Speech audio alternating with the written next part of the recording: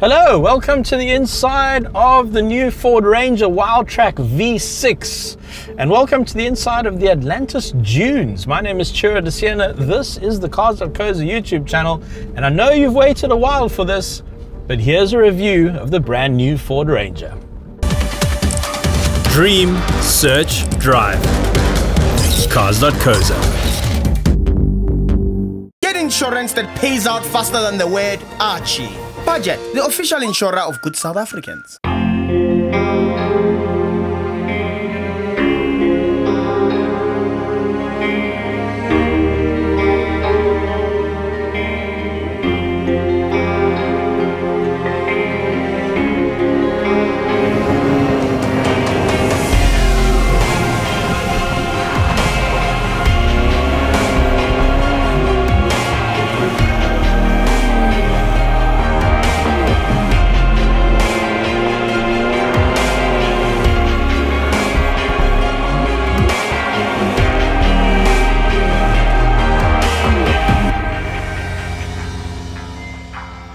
Now, I hate wearing my sunglasses when I'm talking to camera. I feel like we should be making eye contact, but it is horrendously bright out here. It's like driving around in the snow.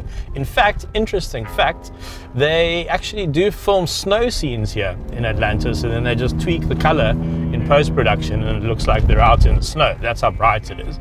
So if you don't mind, I shall be wearing my sunglasses. Right, the new Ford Ranger Wildtrak. How much does it cost? 953,000 Rand, which interestingly is about 140,000 Rand less than the top of the range Raptor. In here you get a 3-litre diesel V6. In the Raptor you get a 3-litre petrol V6.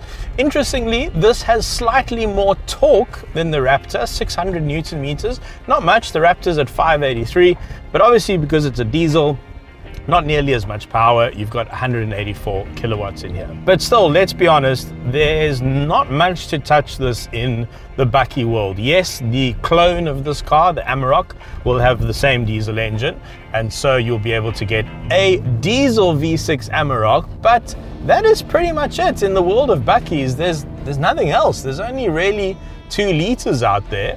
But the thing is, look at the rest of the market. Where do you get a V6 diesel? You don't. Toyota doesn't offer one, Nissan doesn't offer one, no one offers them. Everyone's gone back to 4-cylinder turbo diesels. So this is a bit of a rarity in the Bucky world, and I do think that that makes it stand out. I do think it makes it very appealing. Now, the dunes are probably not the best place to judge how a car rides on the road and what its road handling is like and ride quality. I suppose out here, first of all, it looks good. Second of all, it's really, really rutted. You wouldn't actually expect sand to be so hard, but I'm sure you can see how it's shaking the cabin around. I will tell you one thing with confidence though. Something that Ford gets more right than any other Bucky manufacturer is minimizing the feeling of jiggle between the two chassis, because this is a body on frame car. Got a ladder frame chassis with the cab on top essentially. And I was in the latest Fortuner recently and I was reminded of just how good the Ford actually is, because yeah, there's a lot of jiggle in the Fortuner. And the thing is, this isn't an entirely new chassis. You would think that it's a revolutionary new ladder frame, but actually it's pretty much carried over from the last model, which was still very, very good, with significant tweaks to the strengthening of the chassis and the suspension as well. And so Ford Ranger's ride quality has just gotten better. In fact, overall, I think everything's just gotten better about the Ranger. I think it looks significantly better when you see them parked next to each other. The old one looks quite conservative, a bit demure. This one looks pretty radical actually, but in a good way.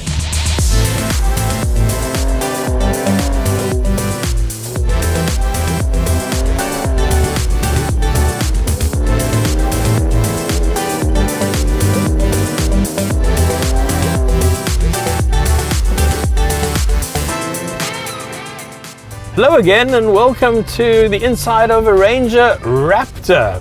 This is pretty exciting. It's a sports buggy. It's got big pipes shooting out the back and a massive V6 engine up front with nearly 300 kilowatts.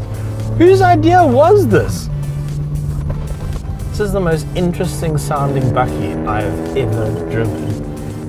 And I think what we're seeing here is the Americanization of the bakkie landscape in South Africa. Now, when the previous generation Raptor hit the market, I spent quite a lot of time in it. I even went to Australia to drive it. And I was just pretty much blown away. I mean, it just felt like it could do anything at any speed you desired. However, at the time, pretty much universal criticism was laid against the car for having a fairly underpowered 2-litre motor. Well, it wasn't an underpowered motor, it just felt like you had the sports bakkie and you didn't really have an engine to match. And so Ford seemed to be quite annoyed by that, by everyone saying that their bakkie didn't have enough power, and so this one has almost double the power of the outgoing Ranger Raptor. Double! Over 290 kilowatts, nearly 600 Newton meters of torque, and of course Baja mode, which I'm using right now, which sharpens up the throttle and the steering so that you can really hammer your sports bakkie across the landscape. Let's just get this out of the way up front. There is not a single other bakkie you can buy right now that feels like this.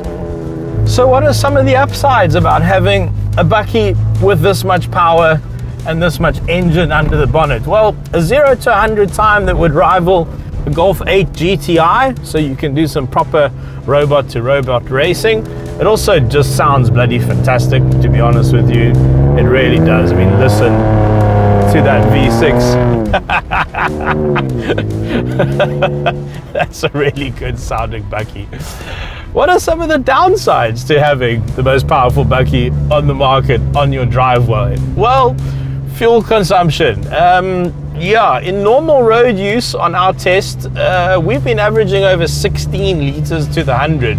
Ford says the bakkie will do 11.5. I think that's very optimistic. Out here on the dunes, we're getting close to 18 because obviously the engine's working pretty hard to dig through all the sand. So if you do really want a Ranger Raptor, just know that you're going to be making friends with petrol attendants all over the country. Now, there's some seriously cool tech in this Ranger Raptor. I mean, it has an anti-lag system. So it's got a system where it will keep, in Baja mode and in sport mode, it'll keep the turbo spooled up to 3 seconds after you get off the throttle, so that if you get back on the throttle, you've got full boost and you don't have to wait for the turbos to spool up again. How cool is that? And then the boost itself is measured and is delivered differently in every single gear. So the boost is tailored for the gear that you're in. Now, we've got the 10-speed auto in here, and 10-speed autos, in my opinion, were a very bold move from manufacturers. I initially thought they didn't make too much sense, but I must say, after years of fiddling with this, I think Ford have got this one right. It doesn't feel, well, it just always feels like it knows the right gear to be in. Whether you're out here doing this on the dunes or you are on the road.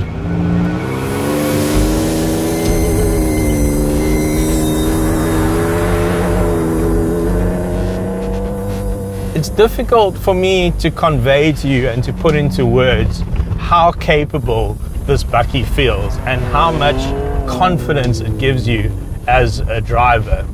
Having this much power under your right foot and having this incredible suspension system, it just makes you feel like a driving god. This is so much fun. And what is that suspension system? Well, Ford have teamed up with Fox again, who supply the hardware and they tweak it a little bit. It's what's known as a live valve system, but now it has Teflon in the oil so that it rebounds quicker and it's better lubricated. And I heard that one shock on the previous Ranger Raptor was 27,000 Rand. So yeah, you don't want them to break. You don't want to have to replace one. I wonder what these cost now.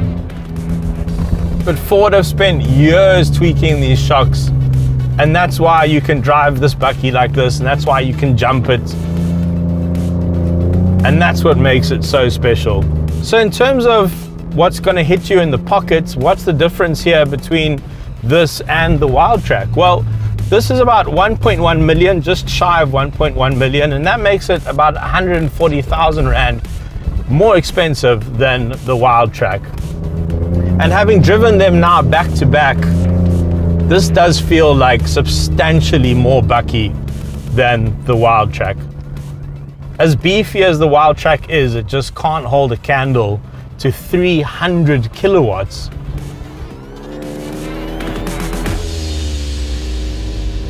Look, you get given a Raptor for a week, you get a permit to shoot on the dunes. You're in one of the only cars that's actually built to jump off the ground on purpose. Actually can't think of another car.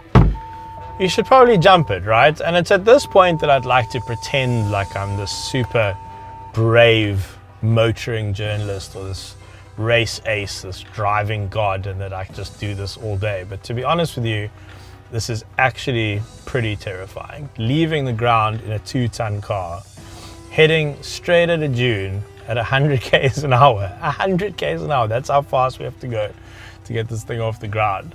It's scary, it's really scary. So we are filming this in 100 frames a second, and I'm pretty sure in post-production we'll slow it down so you can see me myself. Right, Baja mode. That's 50 k's an hour already, 60, 70, I've got to get my speed just right, 80, 90.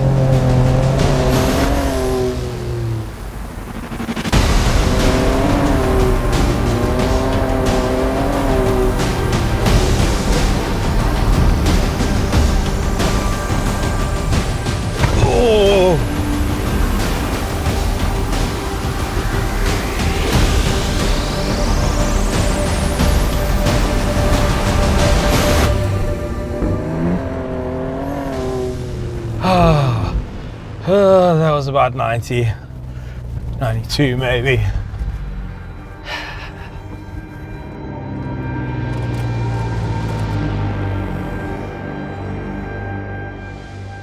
Now, of course, the Raptor's interior is based on the other Ranger's interior. They weren't exactly going to design an entirely new dashboard, but it does have some special touches to make you feel better about your special bakkie. So it says Raptor over here, Raptor behind me on the seat. Of course, you have these red accents, which you can see clearly on the air vents and on the steering wheel, on the seats as well. And then there are some flourishes of Alcantara. I've been wanting to work that into a script for ages.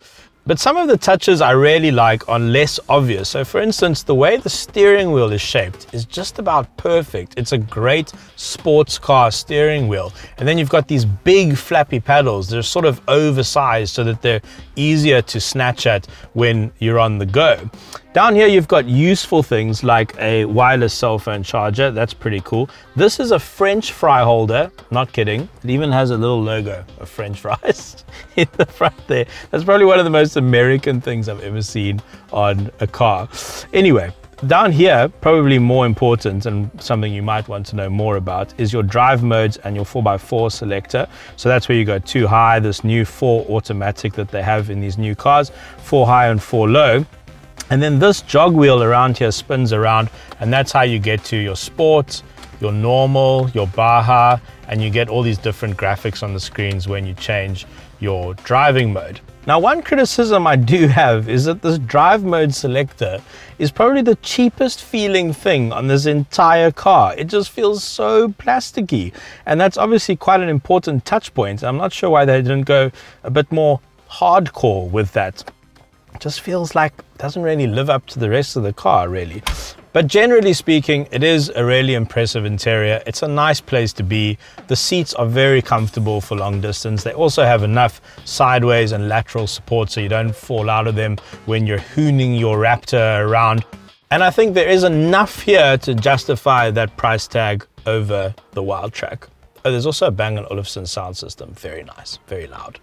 Now on the sporty steering wheel, something that the other Rangers don't have is of course your drivetrain controls and this cool R button. So the R button is like an M button in a BMW. You can configure the car as you want it, save it as a My mode, and then when you hit that button, you get those pre-selected modes set up to your liking. But you can individually adjust steering, suspension, and the exhaust. The exhaust you can adjust before you start the car. So you've got 4 options. You've got quiet, so that you don't annoy your neighbors. You've got normal, that's just for sort of pottering around town. Sport, if you want something a little bit more interesting. And then for real full-throated straight pipe lacquerness, you've got Baja exhaust. So let's start it up in Baja mode.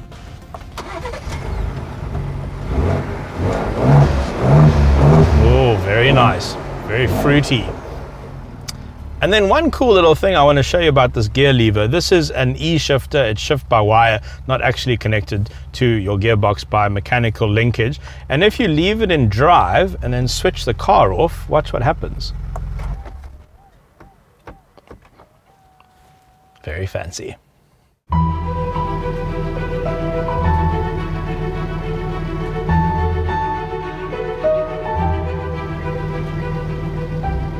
Jumping into the Wildtrak, and this is by no means a plain interior, it's just a bit less exciting than the one in the Raptor. So for instance, you get this much more plain steering wheel. It's still got nice contrast stitching, it's just not as interesting as the Raptor, I suppose.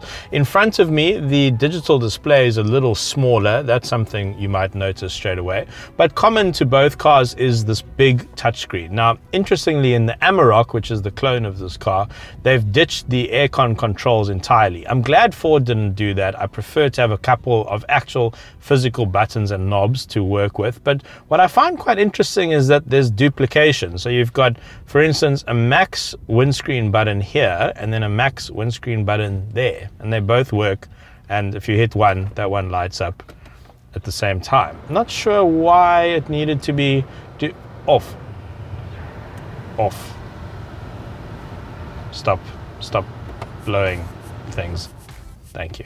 Now, generally, I am pretty impressed with this touchscreen. It feels miles ahead of anything else on the market. It's got some stuff you really need, like Apple CarPlay and Android Auto, which is wireless, really nice touch, and some stuff you might not need, but it's still cool to have, and I'm sure your kids will love the sketch pad, and you can draw the Cars.co.za logo, which I can't do with my left hand, and I'm gonna run out of space. Look how professional that is. Beautiful. Now, something I forgot to mention in the Raptor, which you get in both cars, are these 6 auxiliary switches up here in the roof. So if you add some accessories to your car, like a KIF light bar or something like that, you can get a dedicated switch for it, which is a nice touch. And I think the overall, the biggest difference in the cabin for me that I noticed straight away is the seats. The Raptor seats are really cool. They're really interesting, big sporty bucket seats with the integrated headrest, and the seats in here are just a little bit more plain.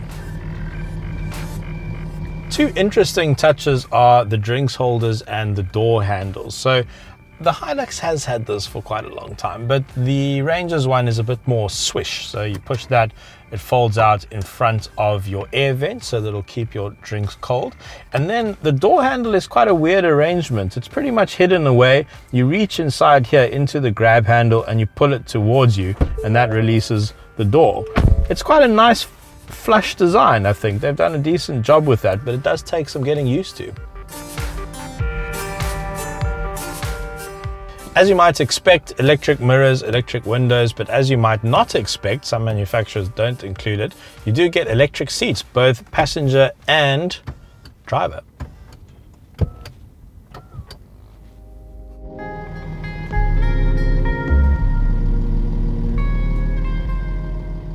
The back seats are pretty good, actually. That's my driving position and it's got lots of space. What I find quite interesting is this is pretty much the same vehicle as the Everest, and in the Everest I was hitting my head on the roof, and here I have tons of space.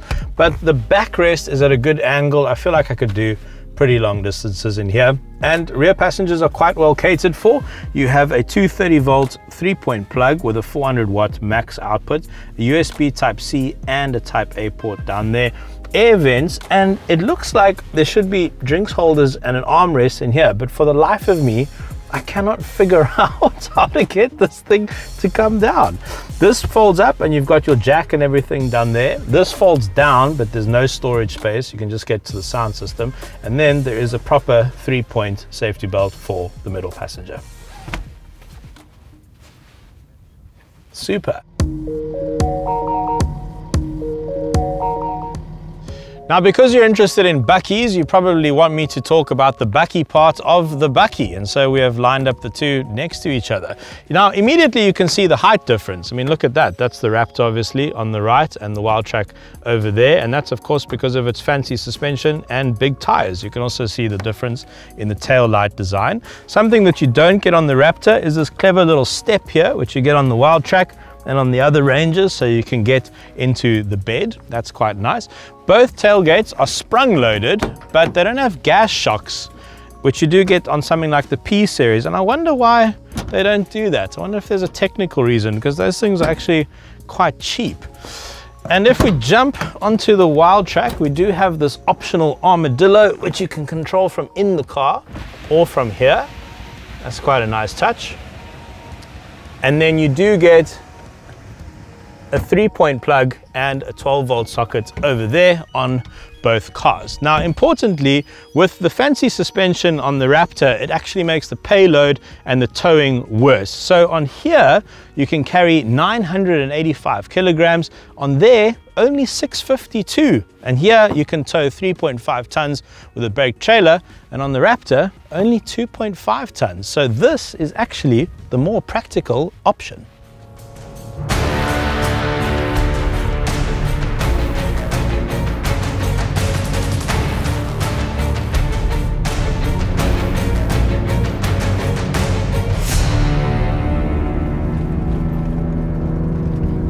The thing is, right now, if you line up any bakkie out there next to this Ranger, both in terms of interior and exterior aesthetic, I think everything looks a bit dated next to this car. Now, of course, you're going to have your latest generations coming out from different manufacturers. The new Triton, for instance, I think looks really, really good. But we're probably a few years away from, say, a new Hilux, and that is the Ranger's key rival. And if you're into sort of tech-laden cars, if you want a more SUV-like experience from your bakkie, then I don't think there's anything out there to match the Ranger right now. So let's chat about some of the new systems that this Ranger has on offer. So quite a big deal is this new permanent all-wheel drive feature. Now, you can just leave it in all-wheel drive and the car will apportion power front and rear and basically make the best use of the available torque in any tricky situations. You do have a terrain response as well, and you can of course put it into two-wheel drive, that's not a problem, and of course full 4-low. But Ford is quite excited about this new permanent all-wheel drive system. You get it in the Raptor as well, and they say that it basically takes a lot of the guesswork out of 4x4ing, and I suppose inexperienced 4x4s will be very happy to hear that. If you are a bit more experienced, then you can just lock it into 4-high or 4-low and do your own thing. Out here on the dunes, it's felt quite intrusive at times. Sometimes it applies the brakes and you lose a little bit of momentum, but I'm sure if you just fiddle with the modes and fiddle with the drivetrain a bit, you will get the desired result. And I do recommend switching off some of the extensive safety systems that the car has in place, like pre-collision assist, because earlier I was driving at a dune and to go up a steep dune and the car just completely freaked out and thought I was about to have an accident. So you can turn all of that stuff off, but of course you do want all of those safety systems out on the road. And the Ranger is really well spec'd. If you go into our comparison tool on our site, you'll see how many different safety systems the car has and can be fitted with, 7 airbags as well, which is really impressive. It is probably, if not the safest bakkie on South African roads right now.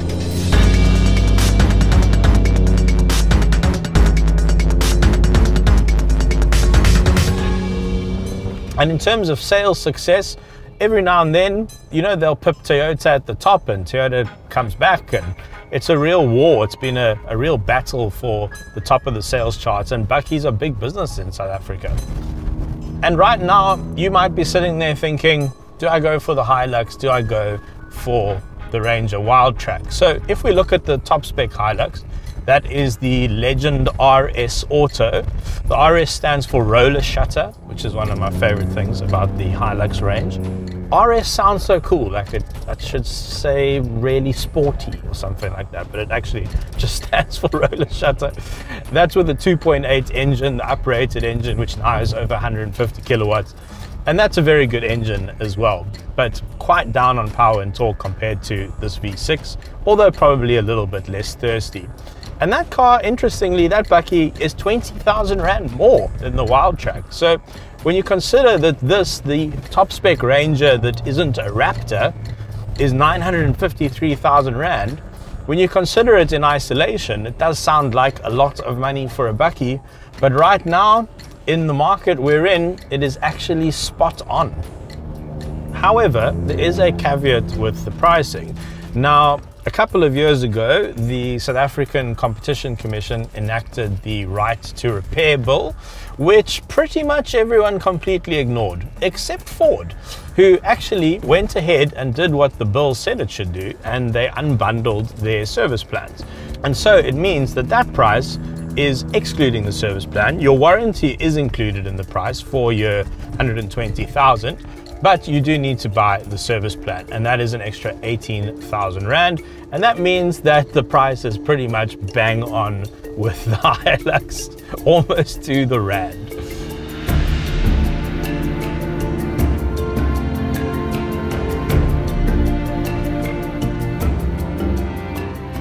I was really impressed with the first Raptor, and to be honest, I'm even more impressed by this one. It now has the go to match the show, which I think a lot of people, if you hesitated in buying the first Raptor, that's probably why. And now that's sorted. So basically they just fixed the power issue and made everything else better and bigger and better looking, and upped the price a little bit. And here you go, the latest generation Raptor. Very, very difficult to say why you shouldn't buy this car if you're interested in an awesome bakkie.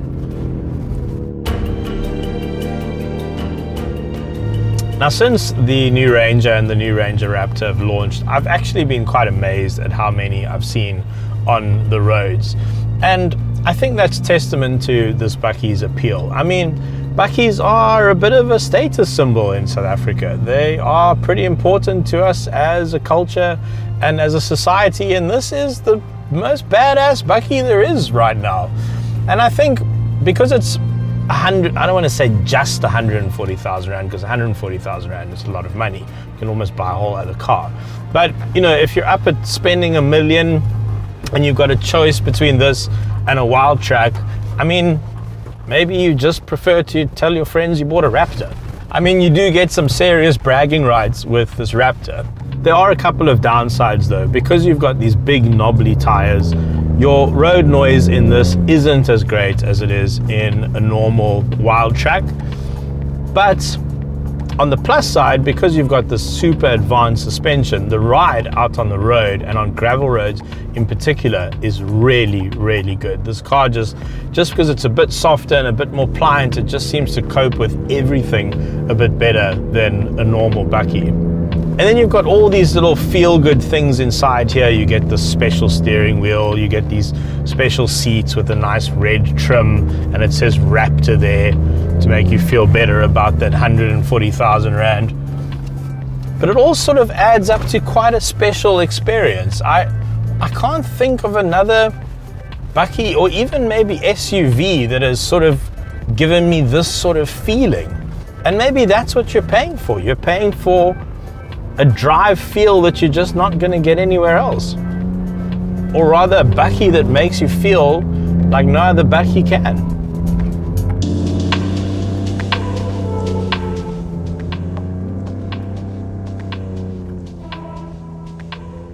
think something to consider here though is if you're looking for a very practical bakkie that can do everything, ironically, I'm not sure this is it. This is pretty much the ultimate lifestyle bakkie. But think about it this way, you've got that reduced tow rating, and then if you do tow with this thing, if it's already averaging nearly 17 liters to the 100, what is your average going to be when you're towing? And I think that makes this, for some people, for most people who want a bakkie in their lives, that maybe makes this a little bit too specialized. And I think your diesel Wildtrak with that big V6 diesel might be the better bet if all you really want is a good bakkie. But if you want a bakkie that can easily match the thrills and excitement of a sports car, then there's nothing quite like the Raptor. Cars.co.za. Not only is Cars.co.za the best place to find your dream car, but it's also the easiest place to sell your current car. Check out the sell car section on our main website. Simply list your car's details and all of our dealers will take bids on your car. You just choose the highest price. Boom, your car's gone. On to your next one. Right, thanks very much for watching the video. Okay, I think I'm done. Yeah, I'm finished now. All our Silos and Archies deserve insurance that pays out.